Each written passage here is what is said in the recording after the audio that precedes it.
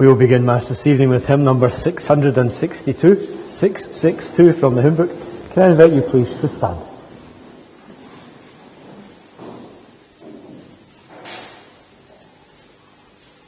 O bread of heaven beneath this veil, thou dost my very God conceal.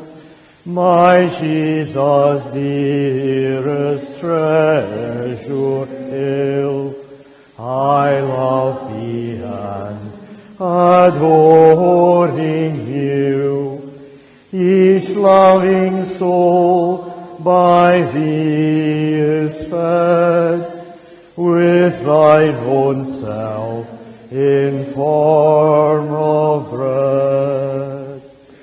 O food of life, thou who dost give the pledge of immortality, I live, no, 'tis not I that live.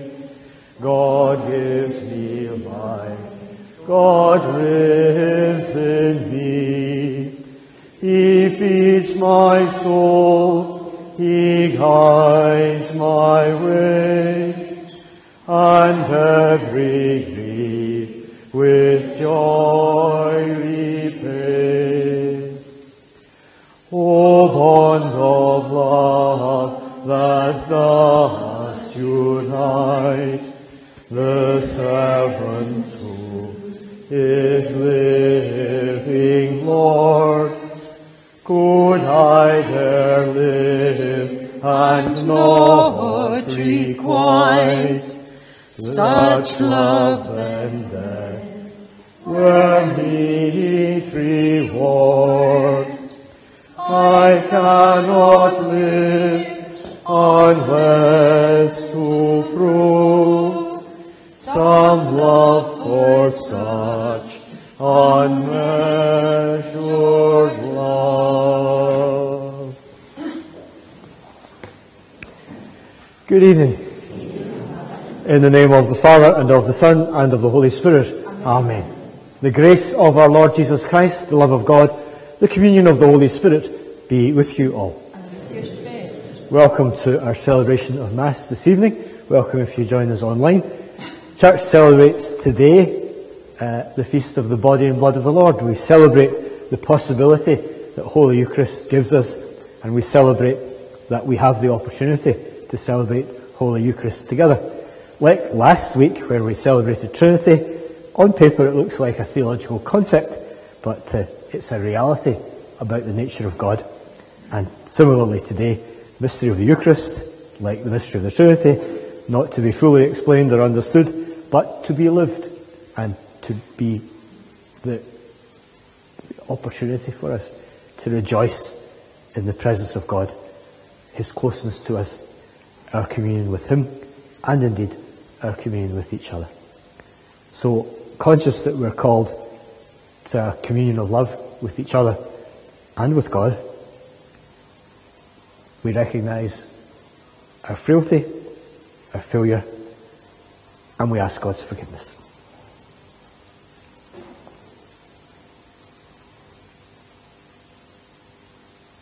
I confess to Almighty God and to you, my brothers and sisters, that I have greatly sinned in my thoughts and in my words, in what I have done and in what I have failed to do, through my most grievous fault. Therefore I ask Blessed Mary, ever Virgin, all the angels and saints, and you, my brothers and sisters, to pray for me to the Lord our God. May Almighty God have mercy on us, forgive us our sins, and bring us to everlasting life. Amen. Lord, have mercy. Lord, have mercy. Christ, have mercy. Christ, have mercy. Lord, have mercy. Lord, have mercy. Glory to God in the highest, and on earth peace to people of good will. We praise you, we bless you, we adore you, we glorify you. We give you thanks for your great glory, Lord God, Heavenly King, O God, Almighty Father. Lord Jesus Christ, only begotten Son, Lord God, Lamb of God, Son of the Father, you take away the sins of the world, have mercy on us. You take away the sins of the world, receive our prayer. You are seated at the right hand of the Father, have mercy on us. For you alone are the Holy One, you alone are the Lord, you alone are the Most High, Jesus Christ, with the Holy Spirit, in the glory of God the Father. Amen. Let us pray.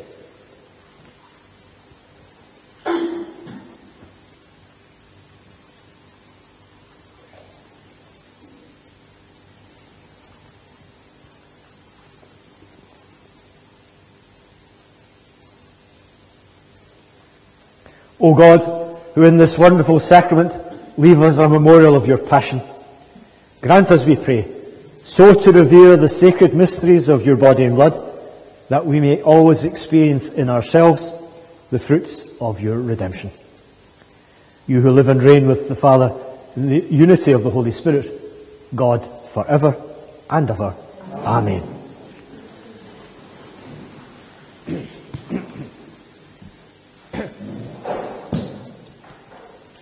A reading from the book of Deuteronomy. Moses said to the people, "Remember how the Lord your God led you for 40 years in the wilderness, to humble you, to test you, and know your inmost heart, whether you would keep the commandments or not. He humbled you, he made you feel hunger, he fed you with manna, which neither you nor your fathers had known, to make you understand that man does not live on bread alone, but that man lives on everything that comes from the mouth of the Lord. Do not then forget the Lord your God, who brought you out of the land of Egypt, out of the house of slavery, who guided you through this vast and dreadful wilderness, a land of fiery serpents, scorpions, thirst, who in this waterless place brought you water from the hardest rock, who in this wilderness fed you with manna that your fathers had not known." The word of the Lord. Thanks be to God. O praise the Lord, Jerusalem. O praise the Lord, Jerusalem. O praise the Lord, Jerusalem. Zion, praise your God. He has strengthened the bars of your gates. He has blessed the children within you. O praise the Lord, Jerusalem. He established peace on your borders. He feeds you with finest wheat. He sends out his word to the earth and swiftly runs his command. O praise the Lord, Jerusalem. He makes his word known to Jacob, to Israel his laws and decrees. He has not dealt thus with other nations. He has not taught them his decrees. O praise the Lord, Jerusalem. A reading from the first letter of St. Paul to the Corinthians.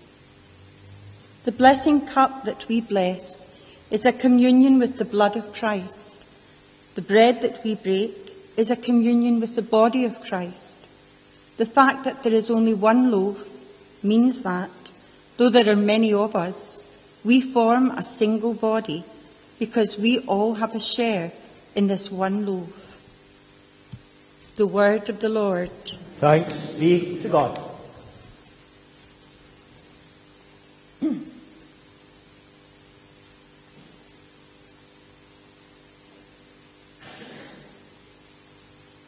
Please stand for the gospel. Alleluia, alleluia, alleluia.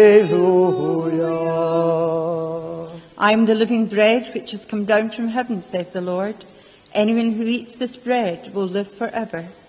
Alleluia, alleluia. Alleluia.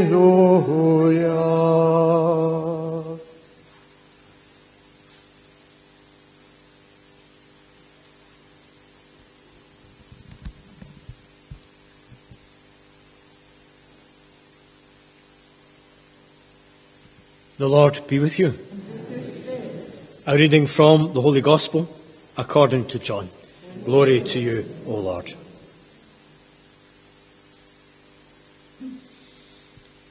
Jesus said to the Jews, I am the living bread which has come down from heaven. Anyone who eats this bread will live forever, and the bread that I shall give is my flesh for the life of the world. Then they started arguing with one another. How can this man give us his flesh to eat? They said. And Jesus replied, I tell you most solemnly, if you do not eat the flesh of the Son of Man and drink his blood, you will not have life in you.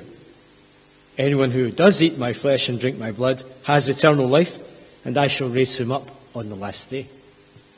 For my flesh is real food, and my blood is real drink. He who eats my flesh and drinks my blood lives in me, and I live in him. Just as I, who am sent by the living Father, myself draw life from the Father, so whoever eats me will draw life from me. This is the bread come down from heaven, not like the bread our ancestors ate. They are dead. But anyone who eats this bread will live forever. The Gospel of the Lord. Praise to you, Lord Jesus Christ.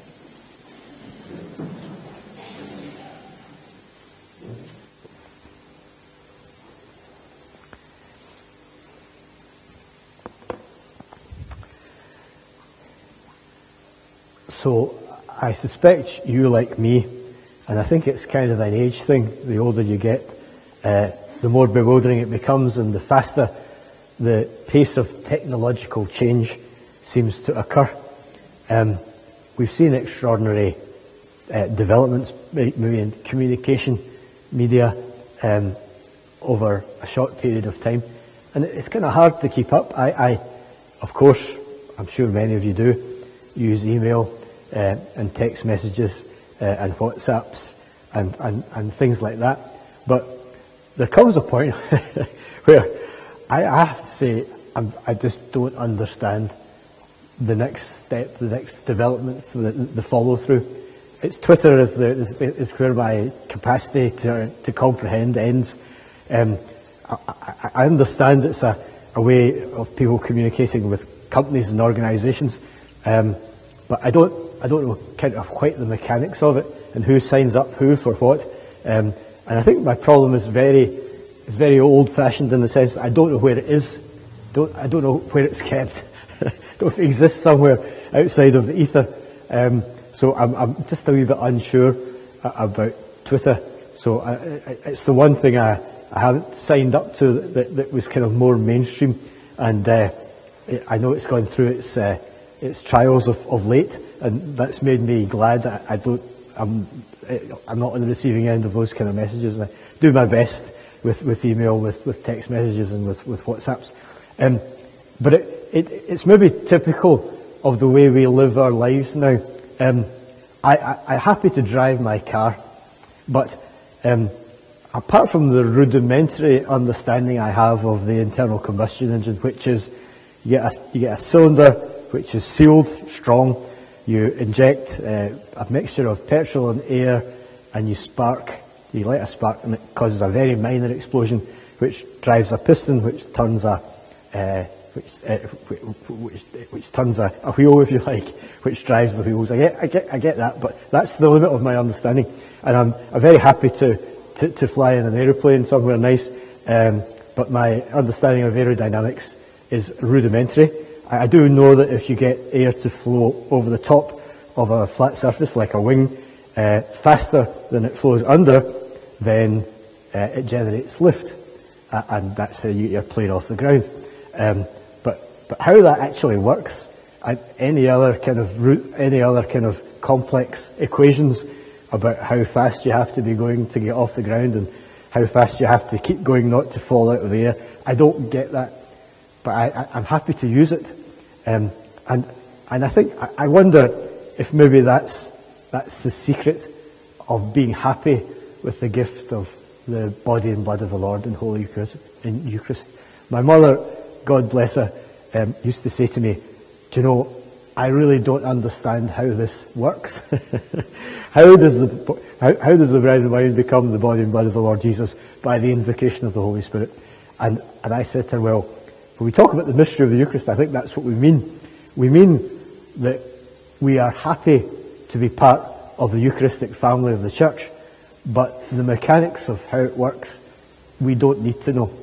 Because we live, as with Twitter, if you like, as with driving cars, as with flying in airplanes, we live in an age where not everything has to be intelligible, understood, to be useful. We live in an age of utility and not an age of intelligibility. So we're happy to use things that we don't fully understand. And that was my poor offering to her, to sustain her great faith and her devotion and her devout reception of Holy Communion, even until the last days of her life. And it helps me too, because I can't explain everything about the presence of Christ in the Eucharist. But I do know, and I do believe, that at supper with his disciples, Jesus took bread and he took wine, and he blessed it and he broke it and he gave it to them and he said, "Take this, all of you, and eat of it. This is my body, given up for you. Take this, all of you, and drink from it. This is the blood of the covenant, given for you. And do this in memory of me." I get that, I understand it, and I'm happy to believe it, and I'm happy to make it part of my life, because in doing so, I do some important things. I respect the memory of the Lord Jesus. He says, "Do this in memory of me." So I do it in memory of him, to make him present in my life, so that I am prepared to make Christ present in the lives of others. It's my food for that journey of discipleship. It gives me nourishment, gives me encouragement, it gives me a sense of the closeness of God to me, his care for me, his desire to feed me, to sustain me, if you like, and it gives me a sense of communion with you, with whom I will receive communion this evening, and with the church, with whom I seek to live in communion. So I know, I understand, I get that it's about communion. I get also that it's about sacrifice, that Christ talks about giving of himself in tonight's gospel, but in many other parts of our gospel tradition, that it's tied to the sacrifice of Christ on Calvary, the body given and the blood poured out. So I recognise that that's an encouragement to sacrifice, to recognition that the Christian life is costly. So I get communion, I get sacrifice, and I get memory as a memorial of the Lord Jesus. And the fourth thing I get is the context in which the Last Supper took place, which was a Passover meal, which recalls the covenant. It's about the covenant relationship that God has with his people. That God is committed to his people and asks his people to be committed to him. And that's one of the reasons why we are devoutly gathered every weekend to celebrate the Eucharist together. As the Church says, this is a way in which we celebrate our covenant.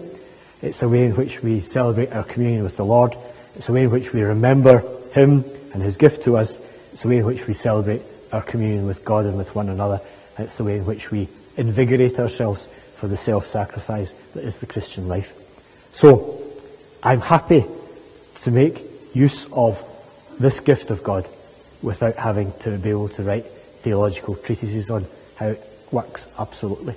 And those, if you like, those hinges of the meaning of the Eucharist in the life of the Church sustain me sufficiently and give me enough food for thought to be going on with week to week, so that I can rejoice as a member of the family of God in communion with all the other members of the family of God, particularly yourselves, that I can rejoice that God has a covenant relationship with me and with us.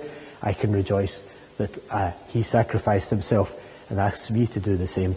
And I can rejoice also that he gives me that memory of him, which I can relive for him, for me, for us, and for the whole church.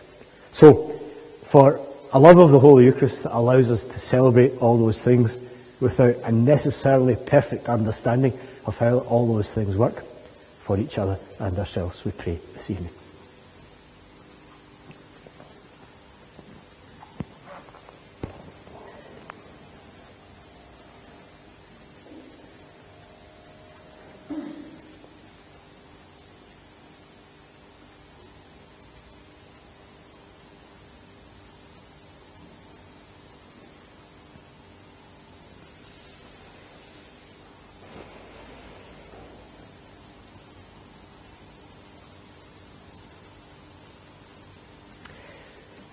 To offer our prayers, we stand.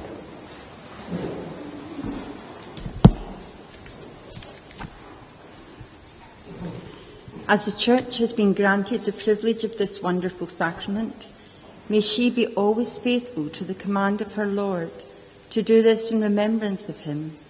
Keep her ministers and people reverent in celebrating and receiving Holy Communion. Lord, hear us. Lord, graciously hear us. May the people of the world be brought to know and to honour the life that is offered in the bread and the wine. Give wisdom to all in authority, that they may rule as those who know that the true power comes from above. Lord, hear us. Lord, graciously hear us. Keep us, our families, friends and neighbours, faithful to the truth we have been taught and grateful for the graces we have received. May we and all who are near to us be sustained by the living bread. Lord, hear us. Lord, graciously hear us. Have mercy on those whose bodily hunger keeps them from caring for the things of the Spirit. Come to them in their need, relieve their suffering, and make their lives whole. Lord, hear us. Lord, graciously hear us. We pray for the departed, who have been fed with the bread of life in this world and have gone to rest. Raise them up and grant them the promised eternal life. Lord, hear us. Lord, graciously hear us. To these our general intercessions, we add prayer for our own particular and local needs. We remember those who've asked us to pray for them, especially those whom we know to be in particular need at this time.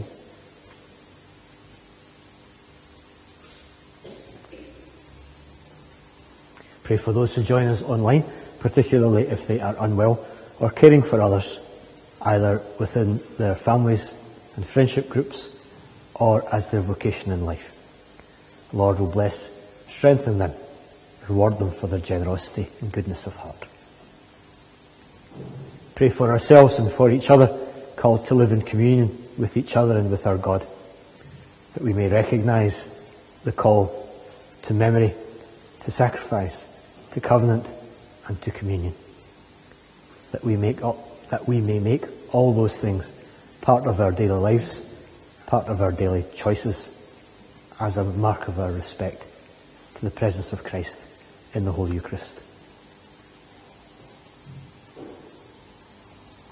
We pray for our sick, particularly those we've been asked to remember in prayer, and for our dead, especially those who've died recently, particularly Father James Cunningham, and for those whose anniversaries occur about now, especially those we've been asked to remember in prayer.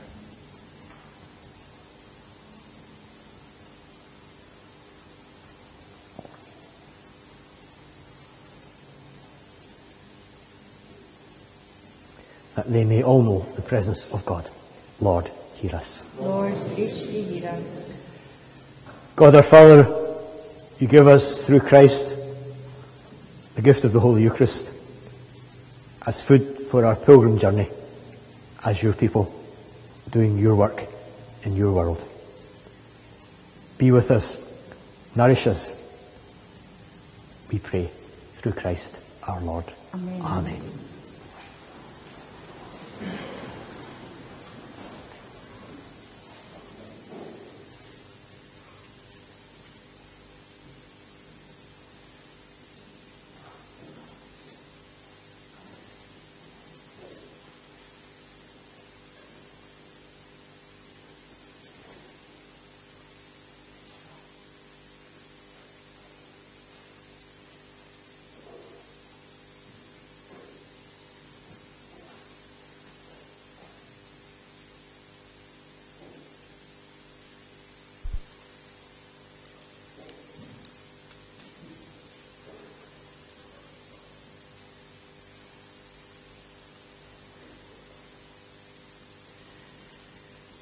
Blessed are you, Lord God of all creation, for through your goodness we've received the bread we offer you, fruit of the earth, work of human hands, that will become for us the bread of life.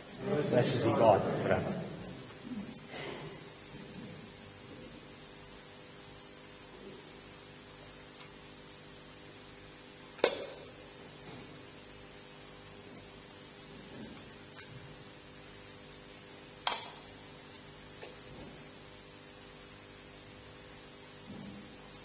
Blessed are you, Lord God of all creation, for through your goodness we've received the wine we offer you, fruit of the vine, the work of human hands. It will become our spiritual drink. Blessed be God forever.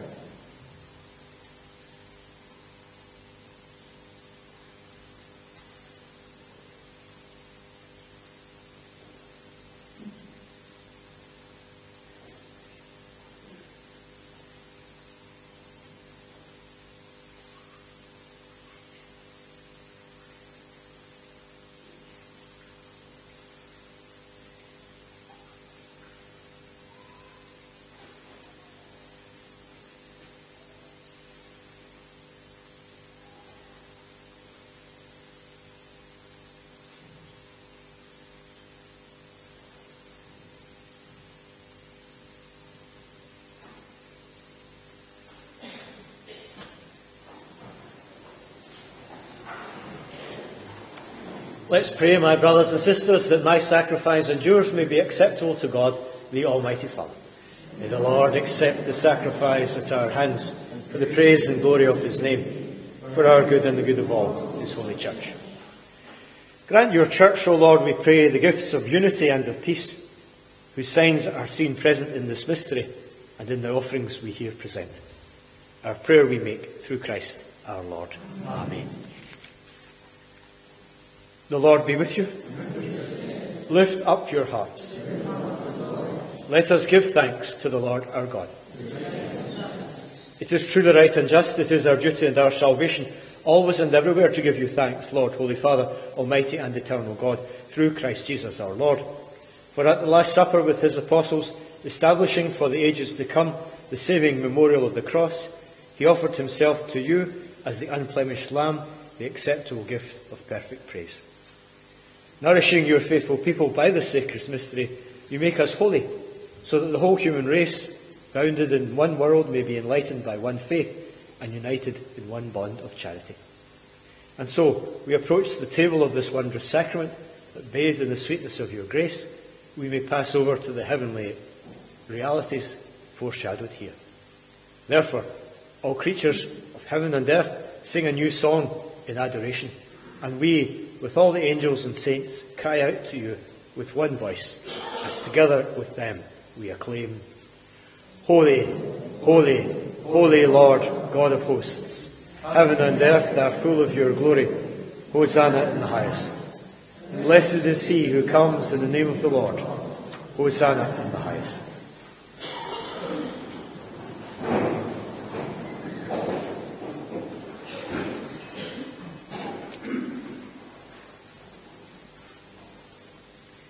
You are indeed holy, O Lord, the fount of all holiness.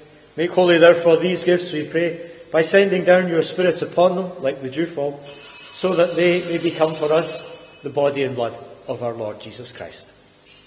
At the time he was betrayed and entered willingly into his passion, he took bread and, giving thanks, broke it and gave it to his disciples, saying, Take this, all of you, and eat of it, for this is my body, which will be given up for you.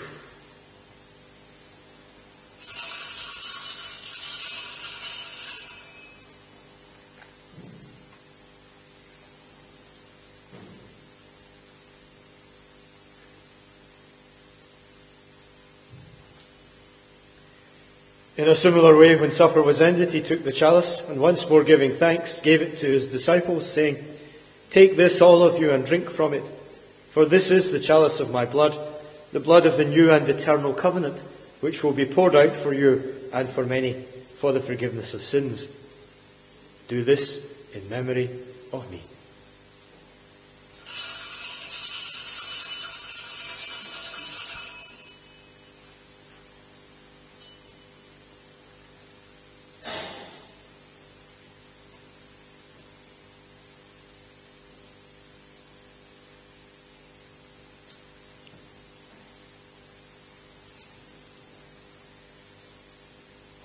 The mystery of faith.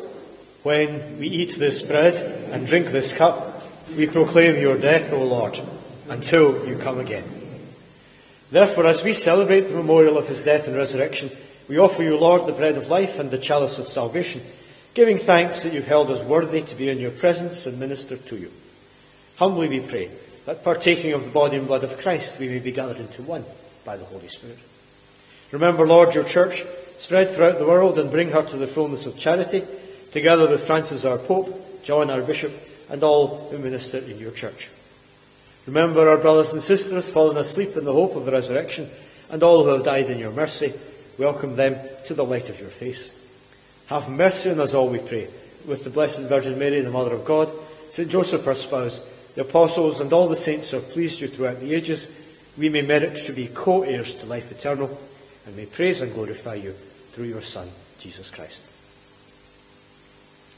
Through him, and with him, and in him, O God, Almighty Father, in the unity of the Holy Spirit, glory and honour, forever and ever.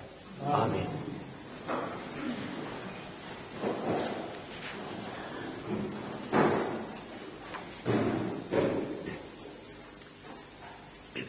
For the coming of God's kingdom, we pray in the words the Lord Jesus taught us. Our Father, who art in heaven, hallowed be thy name. Thy kingdom come. Thy will be done on earth as it is in heaven. Give us this day our daily bread, and forgive us our trespasses, as we forgive those who trespass against us. And lead us not into temptation, but deliver us from evil. Deliver us, Lord, we pray, from every evil. Graciously grant peace in our days, that by the help of your mercy we may be free from sin and safe from all distress, as we await the blessed hope and the coming of our Saviour, Jesus Christ. For the kingdom, the power, and the glory are yours, now and forever. Lord Jesus Christ, who said to your apostles, Peace I leave you, my peace I give you, look not on our sins, but on the faith of your church, and graciously grant her peace and unity in accordance with your will, you who live and reign forever and ever. Amen. The peace of the Lord be with you always. Let's offer each other a sign of peace.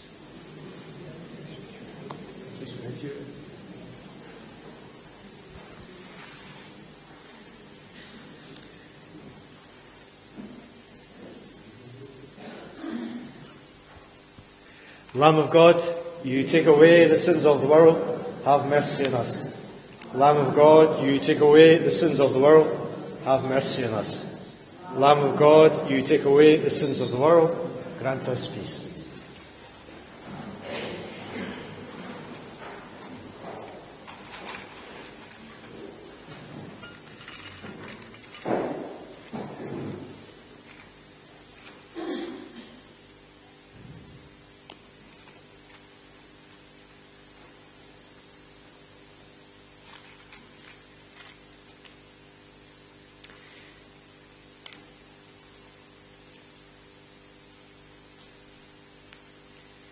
Behold the Lamb of God.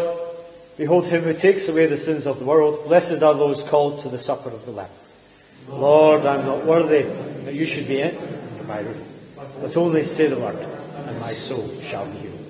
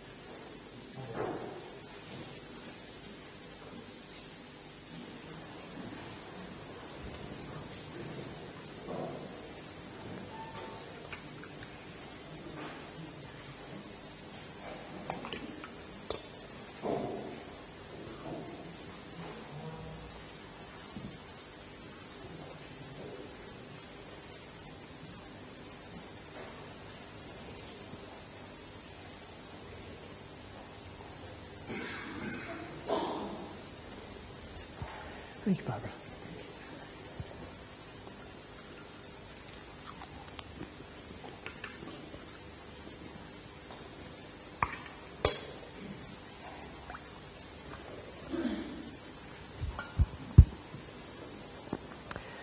This is my body, broken for you, bringing you wholeness, setting you free.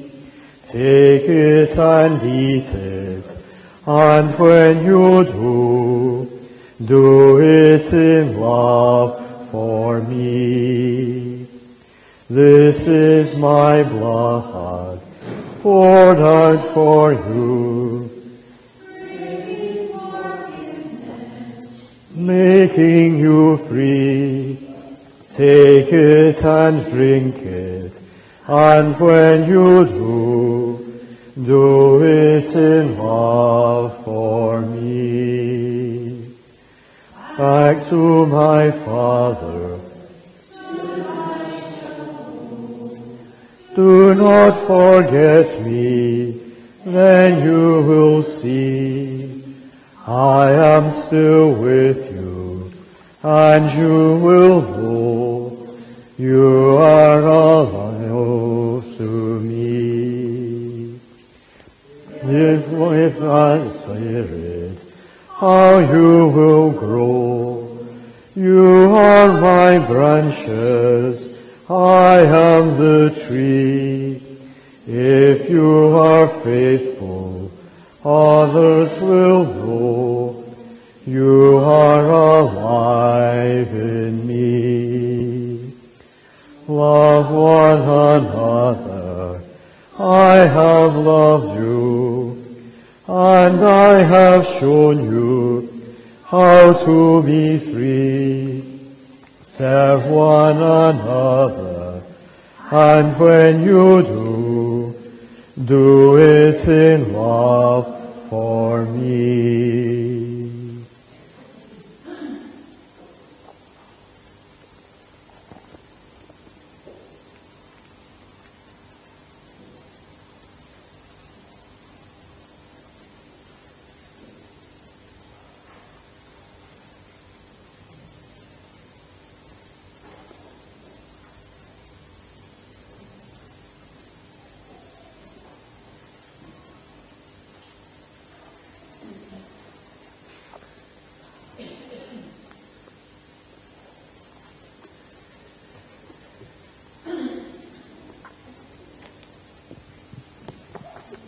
Let us pray.